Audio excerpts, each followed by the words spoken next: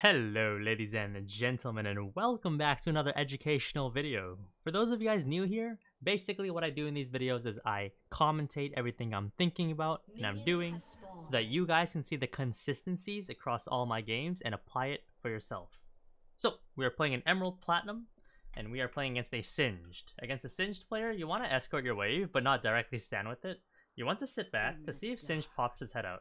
If he pops his head out in the middle of the lane, you can potentially run him down and get his summoners. If he doesn't pop out, and you go with a standard laning phase, then you can just destroy him. So right now he's trying to proxy, we get Ghost here, and I'll run him down a little bit. And it doesn't seem like he got the wave, so we are fine. So let's continue on. We have a standard laning phase here with half the minions, and the Singed looks like he'll have some issues with the wave. And looks like I can run him down here and get him off my wave here. Make sure we get our wave to have a standard laning phase. Perfect. And we will go catch top wave. If he does that again, I should be fine because Lilia will be top by then. And he didn't catch a majority of this wave, so I think he's going to lose a lot, even if he goes for the next wave. So we have a very not standard laning phase here, but that is perfectly fine.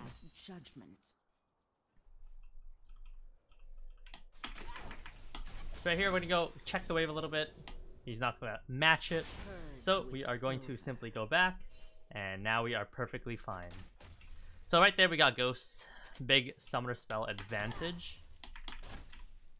And now we are building the wave to crash back towards Singed. And he won't play League of Legends. The biggest thing I have to watch out for right now is the Poppy gank. Because Poppy is finishing her top side right now, similar to my Lilia. And she can potentially gank my lane after. But let's continue just last hitting, building up the waves. We're going to wait for the next wave. And then we are going to crash the wave. And I'm going to take this opportunity right here to quickly... Actually, no, we won't ward. We're fine. So we're simply just going to keep last hitting. Okay. And where is Singed? He is still missing. Okay, there he is, soaking up EXP. So now I'm going to take the opportunity to ward.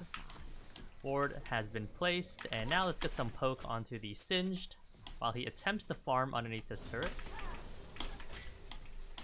And he's running up. I'll sack the minions and get poke on him. I think it's pretty worth it here. Because now Poppy can't gank my lane because Singed essentially does not exist as a champion because he's so low HP. We're going to crash the wave here and look to poke him and potentially dive him on this wave.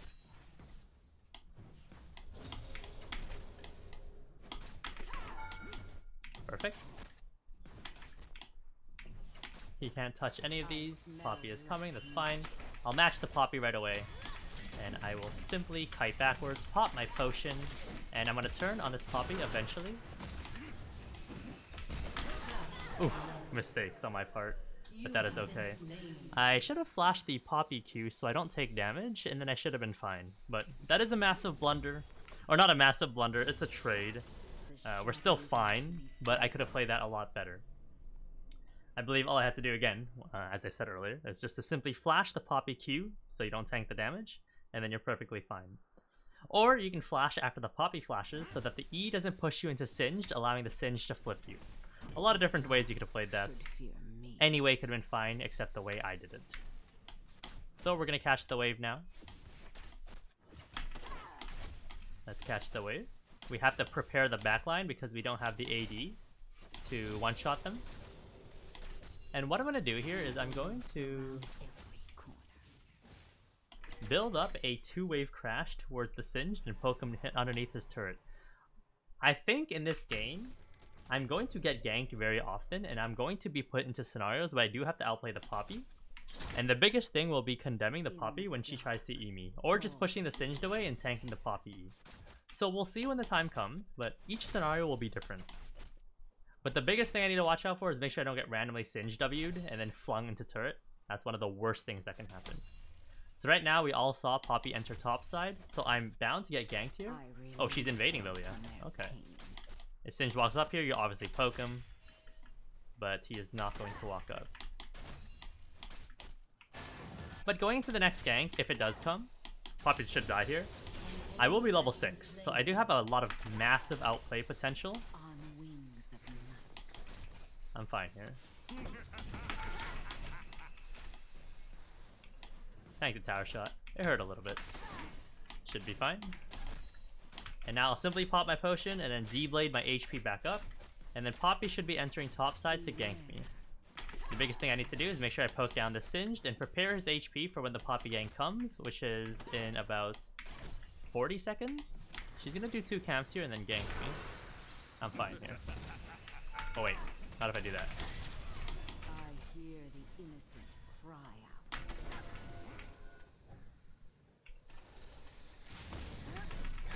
Oh, unfortunate. It wasn't 40 seconds. She insta-ganked me from base, I see. Alright. So, I am not fine by those Singed Ds. As I said earlier. Alright, so, ladies and gentlemen, we are inting the Singed matchup as Vayne. One of the few matchups I'd expect myself to int into, considering there's a lot of other matchups that you can lose, like Malphite Teemo, Rengar, even Fiora sometimes. But of all the matchups, we're losing the Singed matchup. We're down a plating, and The dark should it's a bit embarrassing, but we do have to continue on the play-by-play educational commentary and play out the game, because mistakes do happen. So right now I can't freeze the wave because the next wave's pretty far away and I don't have any refill potions. So I don't think it would be very wise to tank a wave and not be able to sustain it up reliably, the Vamp Scepter, because I have only a Doran's Blade. So Poppy's mid lane, Sin should come top here and I should be able to handle him. Right now we are building up a wave push towards him. We're going to do a 2-wave non-cannon crash. Basically what that means is you have 2 waves that are non-cannon and then you crash them, while the next wave that is spawning will be a cannon wave. So right now I want the next wave to be positioned around over here, so I can crash the wave underneath this turret and go from there. So we're going to quickly plop a ward and we'll poke the Singed a little bit here. shadows are to be feared. Get some damage. And let's continue pushing the wave. I don't think that was worth it, but that's okay. So let's push here and make sure it doesn't touch any of the minions with autos. And let's watch out for that trade that he keeps doing on me. Let's just hit the tower here. We're fine. One of my biggest pieces of advice against Singed is make sure you tumble as you see his W go down. It's so that the W only stops you from tumbling if it's landed on the ground. If it's still flying in midair, you can still tumble. So that's what I'm going to do next time I see that happen, and hopefully I'll be able to build distance away from him so he can't push me into his turret again. And then I auto him and then tank tower.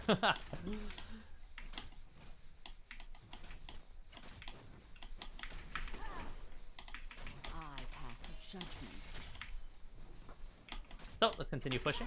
He's going to take a base here, which will allow me to take his tower plates. I'm going to put an extra point in Q here, just for more damage on the tower. Normally I'd start maxing W in this scenario, but this is an adaptation to what is happening in front of me. So level up Q, and we will continue pushing. We have more damage. You can go along the wall if you want to output your damage a bit faster.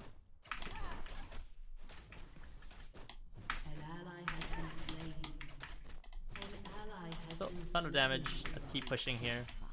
And we can grab the plates, hopefully, before Singed comes back and runs us down. This is a prime time for Singed to run us down in this matchup. But if I do base here, I don't think I'll get the plate. So let's see what I can do here.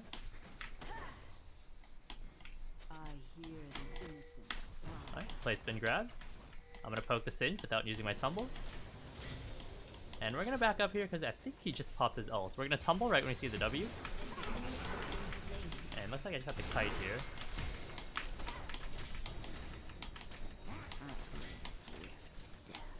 Alright, that's fine. I have my Lilia and my Senna coming to top lane. And hopefully they can get some work done. We'll take a peek on what's going on. Hopefully they can... Yep, that's good. Nope, that's not good. And looks like we'll simply push the wave and we will take our base. We don't want to waste Senna's time, so she may as well get some souls and some EXP. We already got the plating, which is what we wanted, and we're going to take our base and grab some items. Alright, very nice. Let's take a base. Ping that ward for 5 gold. I don't even know why it's being shown, but I'm not complaining. Wait, why is it being shown? Huh. Interesting. Does anyone know why that ward's being shown? Magics.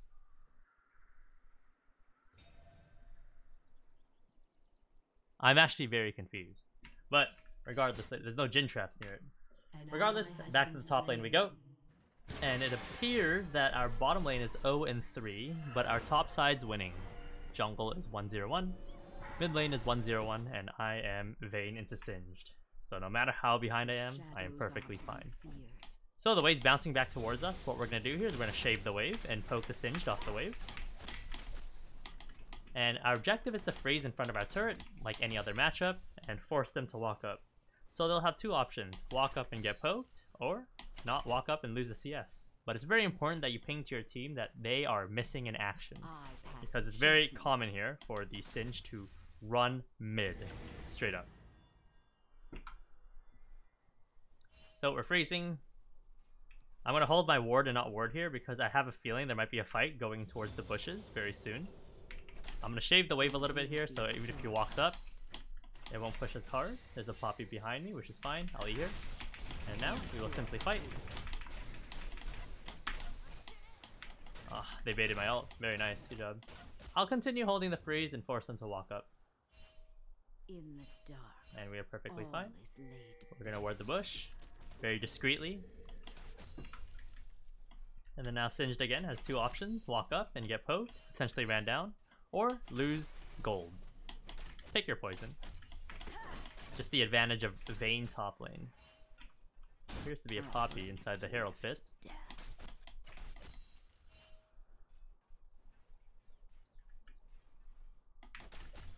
And I'm going to rotate, half rotate towards my team, while also still pulling the freeze. And make sure that Singed doesn't just walk up to the wave randomly and start clearing it. Because right there, he probably expected me to go to Herald, but in reality, I just pulled the wave.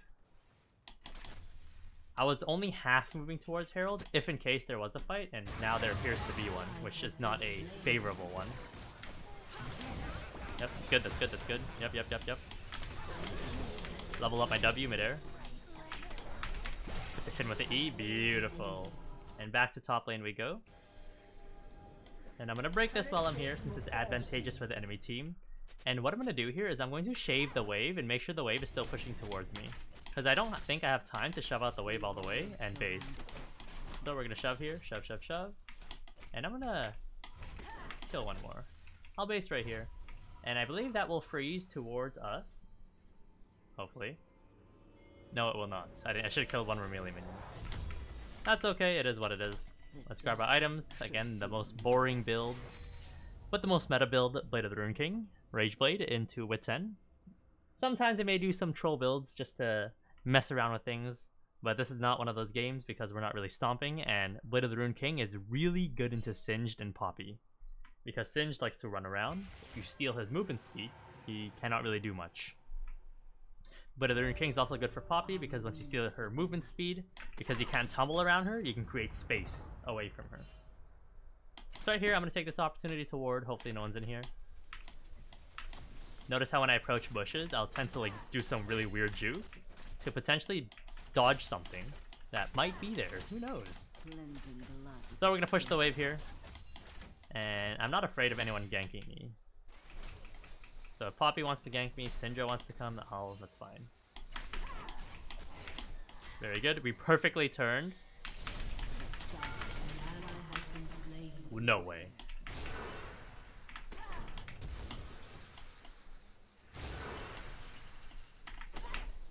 Oh, no way. I had to burn it. So right here, I'm not going to level any points in my abilities at all. Because I want to see if I get into a scenario, which I probably won't, where I need to level my W or Q to beat someone 1v1. And I'm not in a rush to take this turret, because I know I can get this no matter what, even if I don't skill any points in Q. So I'll just take it anyways and hold my points in my ultimate, while there appears to be a fight here. So if they rotate top, I'll probably level up my Q. But if they don't rotate top and let me push, I'll level up my ultimate. So let's take a base here and level up our ultimate once we complete the base. For now, we'll purchase our items towards our Rage Blade. Rage Blade. And not a fan of blue trinket for Vayne top. I do prefer that yellow trinket, but that's just me. However, for Vayne AD carry, you should be going blue trinket at level 9 every single time, since you will be centralized at the map, in the middle of the map, and you can blue trinket to check important areas while you are face checking. Uh-oh. I should back up here. Looks like we can do Herald here. I don't see a reason why not. Seems fine to me. I just need my teammates here. And someone's TPing bot. The Syndra's TPing bot, so she's not even here. So as long as we don't get this stolen by a Lux ultimate, we should be perfectly fine. Alright. I want to head top lane here. I think they're perfectly fine. And let's catch the wave. We don't want to be running around with our heads cut off with no direction in the game. The structure of mid-game, ladies and gentlemen, is very simple when you're winning the game. Push out waves, and then you either continue to pressure or you rotate towards your teammate to make a play.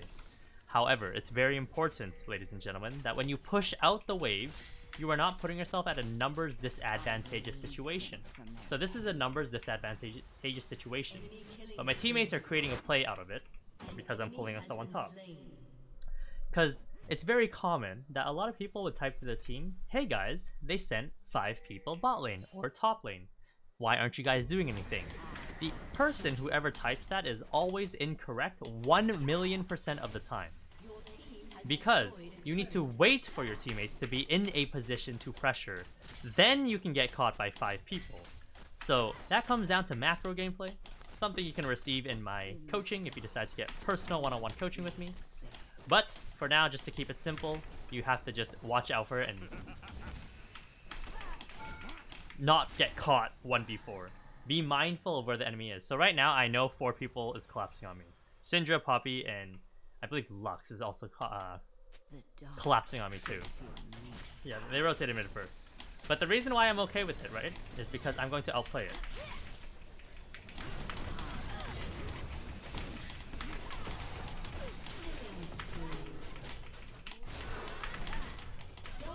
So, you simply outplay the 1v2, and then you can go on from there and push the wave. But in that scenario, maybe in a higher elo game, I might back off, just so I don't put myself into the scenario where I have to outplay my opponents. Because you don't want to force yourself into those scenarios if you don't have to. But sometimes in lower elo, you can maybe take a little bit more risk, and go for those fancy plays, try to get those YouTube clips, and go from there. But I will say this, whenever I'm streaming on Twitch, I will 1,000,000% always goes for those plays. Those plays don't make sense because, again, your teammates are not in a position to pressure while you are dying. So you have to be very mindful. If you see your teammates are hovering around an objective like an Elder Dragon or a Baron, or they're taking a ton of towers, and you see 4 people collapsing for you and you can't escape, then sure, go for the 1v4. But right there, we didn't really achieve anything by killing those 2 people.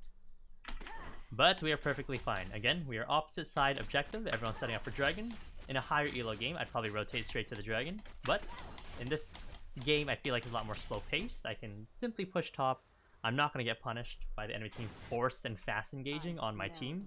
So I can create pressure and put the enemy team into a position where, hey, do we deal with Saskio or do we deal with Dragon, right? It seems like they're sending Singe to deal with me, but he can't really deal with me. So, oh, no, they sent Singe ADC, bot lane. So then that means I get free top lane.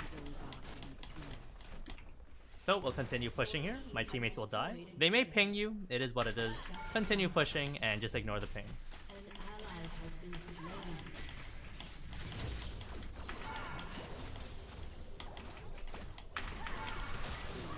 So, Syndra is now dead. I'm gonna push this tower, and then when the entire enemy team base, I'll probably try to kill them all.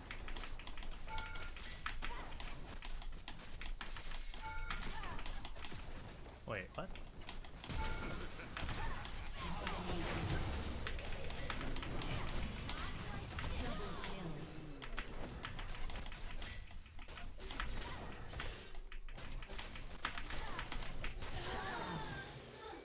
I'm so sad. I didn't have anything else. But it is what it is. We do end up dying, but we take 3 with us. Hopefully that puts my team into a position to not necessarily do Baron, but to put them in a position where they can ward for Baron. So let's see if they ward for Baron. Senna, the dragon is down. You want to place your wards topside. Very nice. And if, no. You don't want to ward the bot side, you want to ward the top side. I see. Okay. Looks like we have full vision bot side going into the only objective that is available on the map right now, which is Baron. I'm very confused with where I'm supposed to go because Jhin is bot lane, which is not a good lane assignment for him to be bot lane, because he needs to be on the side where the objective is. I am awkwardly wondering right now if I should head bot lane or top lane, because I am a huge hater of going to the side where the objective is on. I don't want to be in top lane right now, I want to be in bot lane. So what I'm going to do in this scenario is I'm going to go push mid. Nope, there's a play right here. Let's go follow up. Poppy's dead, and now let's push mid and then grab Baron. So let's rotate over to Baron. Their Poppy is dead. In theory, my jungler will not get stolen by Lux ultimate, Ashe ultimate, Syndra QE, you name it, because they don't have smite. They only have base abilities, along with their ultimates. So now that the top Baron is gone, there is really no objective. The next technical objective people are playing for is the dragon in 3 minutes. So now we'll play top side, which is opposite side map. But now, you have to be careful in these scenarios when you're pushing side lane. The enemy team can fast rotate onto you because there's no objective. You're pressuring while there's no objective. So again, you either go for that ego play, which I explained earlier, where you ego for no reason, or you back off and wait for your teammates to pressure and put the enemy team into a position where they have to deal with your team that is hitting turret, or deal with you. So right now, if I walked up, I'd probably die to 4 people, right? Because no one is showing on the map. Bot lane, no one is showing. Mid lane, 2 is showing. Ashe, Lux, and Poppy. But we don't know where Syndra is, so I'd be put into a 1v2 in top lane. Which is not really great. It's Syndra singed, but it's still playable if I really want to. I do need my teammates to leave this lane though and start pressuring mid.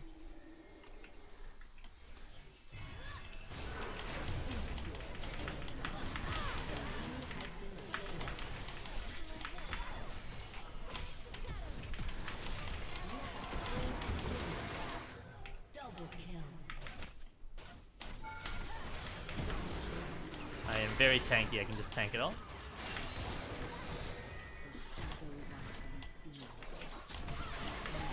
Alright, I should have attacked these. I think she's dead. Okay, very nice. I played that very poorly against the Syndra, but it is what it is. But since the entire enemy team is dead, we can now simply push for free.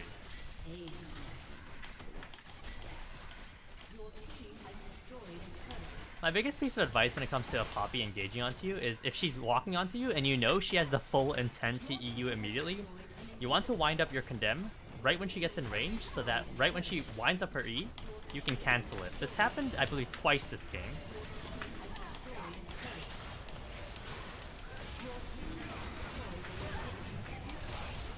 Alright, kill the Ashe. Singe is gone.